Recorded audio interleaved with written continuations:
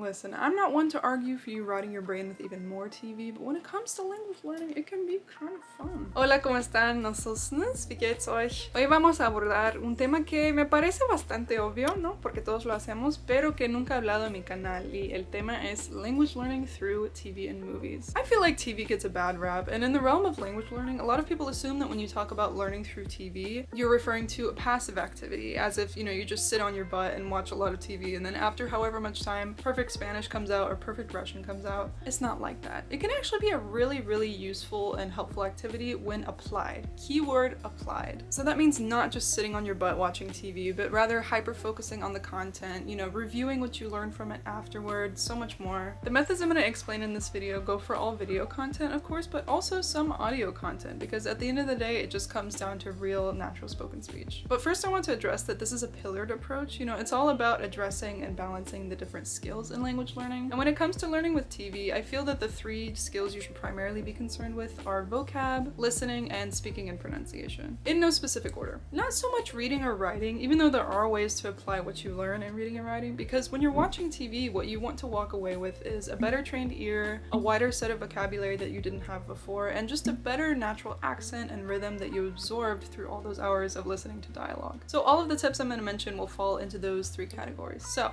let's get started. Before we even talk methods, however, let's talk about what you should actually be watching, because you might not know where to start, or you might not be watching the best content for you as a learner. It kind of just depends on what your goal is. Let's say you're more on the beginner side in a language and you just want to start watching TV in the language in general. I would recommend you start with the easy stuff. And by easy stuff, no, I'm not just talking about children's TV, although that is a perfectly fine resource and a lot of people, even adults, choose that. I'm just referring to content that's easy for you to understand or that you're already familiar with. One good example of this is shows and movies that are centered around everyday life. You know, why do you think Friends is the all-time favorite show of English learners? It's because it's just a group of kooky friends in New York getting into fun everyday situations. You know, they're learning vocab and things that are immediately interesting and useful to them. And that's where you should be starting. You know, it's not Lord of the Rings or a crazy fantasy premise. You know, I would save that for the intermediate and advanced stages. But this could also just be media that you're familiar with in another language. So for example, if you've already seen the Harry Potter movies in English and your native language is English, that part of like the comprehension and the processing of like what's going on, it's already done. So when you watch it in another language, you don't have to really keep up with the premise. You can just focus on comparing the vantage points and acquiring vocabulary. So if you're in that situation, you're a beginner, those are two types of content that you could start with. If your goal, however, was to get in touch with how people really speak, for example, don't laugh at me, but you might like reality TV. Reality TV is so good for so many reasons. You know, these are not trained actors, they're not TV stars, they're just everyday people that are speaking their language, and that's a really good model to start with. Throwback to when I started watching The Circle Brazil, and I had a crush on one of the contestants, Gable, and I mentioned that on my YouTube channel, and somehow he found it. I don't know which one of you snitches sent it to him, and he DM'd me about it. We had a laugh, but deep down I was embarrassed.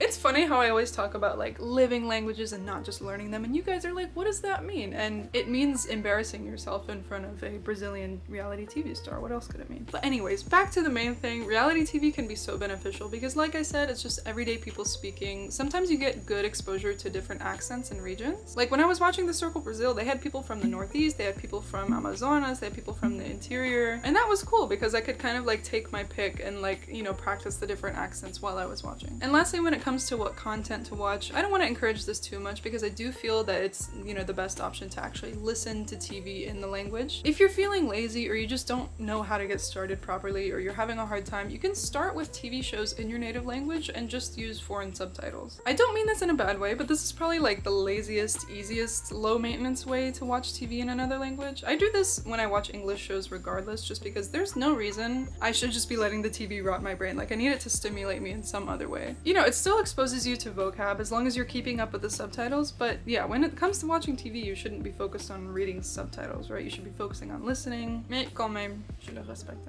But let's actually turn that page and talk about subtitles. I'm not saying that you shouldn't use subtitles. They can actually be quite the asset to you if used correctly. The key is to not depend on them, to, you know, use them as a crutch for when you absolutely need them, but, you know, regard them as kind of a secondary thing to use for when your ears didn't catch it. So one thing you could do is watch without and then watch with, and by this this, I just mean watching the content, whether that's like an episode or just a couple of sentences with no subtitles, and you try to listen and comprehend as best as you can. Then you turn on the subtitles and rewatch it with the subtitles and see if you were generally on the mark or not. This is a great kind of diagnostic activity because, for example, if you can't figure out where sentences start and where they end, or if you find out you don't have enough vocab on a certain topic to keep up with the episode, whatever the case may be, that'll be really apparent from this kind of activity because you're comparing your first impression with reality. But if you want to go a bit easier on yourself and you want the support of your native language but also the intrigue of your target language, what you can do is use double subtitles. There are a couple different apps and websites that do this, but by far the one that does it best, I think, is Lingopie. Lingopie is like the Netflix of language learning. You know, on the one hand, you have 3,000 shows and movies in 9 different languages combined with a platform that is optimized for language learning through TV. One of their best features you'll notice immediately is their interactive subtitles, so you can not only see 2 languages at a time, but you can also just click on a word whenever you don't know it,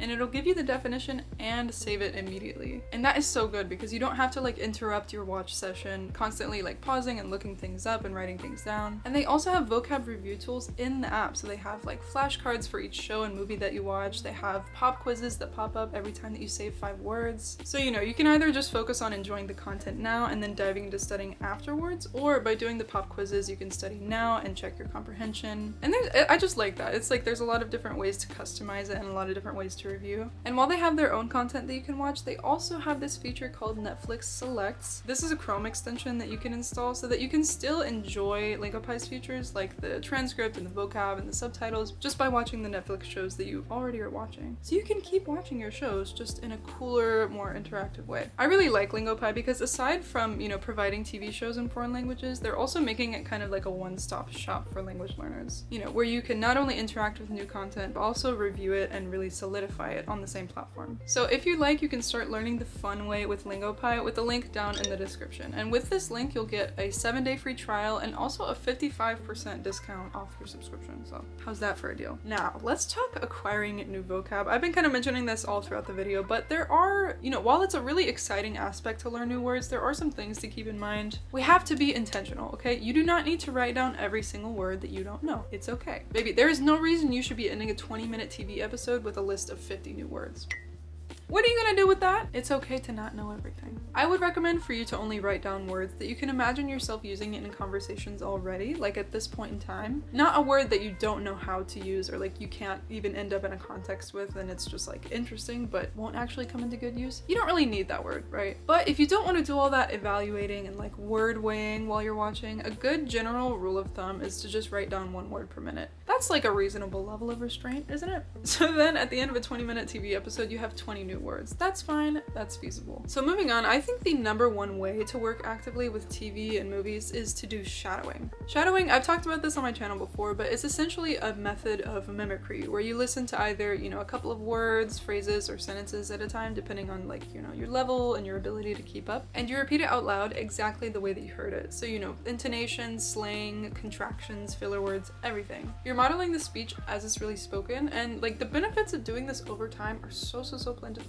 Because not only are you like absorbing a better accent and a better natural rhythm, but there's kind of like a synchronicity between better speaking and better listening. Because if you can produce these sounds and these phrases, you're more likely to pick up on them better and to recognize them better. And then vice versa, you know, the listening helps you speak better, and then the shadowing, the pronunciation practice, it helps you listen better. And it's just, you know, listening and speaking are like this. And my last thing, this isn't really a tip per se, it's more like a persuasion point for you to watch TV in another language if you're not doing it already. Get familiar with the culture. There's so much that you can absorb even just passively about a place, about, you know, the world of the language when you're watching TV. You can get more familiar with the most famous actors in this language or in these countries. You can see different portrayals of different regions. You get to know like the key cities, because like almost every TV show in the US is set in either New York City or Los Angeles or someplace in California. And you know, in Turkey, a lot of the series are set in Istanbul. So yeah, I mean, even glimpses of everyday life. Like you'll be watching a Turkish series and you're like, why do they have that double teapot? What is going on there? So it's so good for just absorbing the country before you even ever have contact with the country. You know, if you can't travel, TV is a great way to do that from home. But that is it for me, my friends. But now I want to hear from you. What are your favorite methods and tips to learn effectively with TV shows and movies? Let me know down in the comments below, and don't forget to subscribe, or else, I don't know, or else. Nothing's gonna happen probably, but you should subscribe nonetheless, because I got up at 8 AM to film today. It's 10 AM. Alright, see you next time. Hasta luego. Nos vemos. Bye.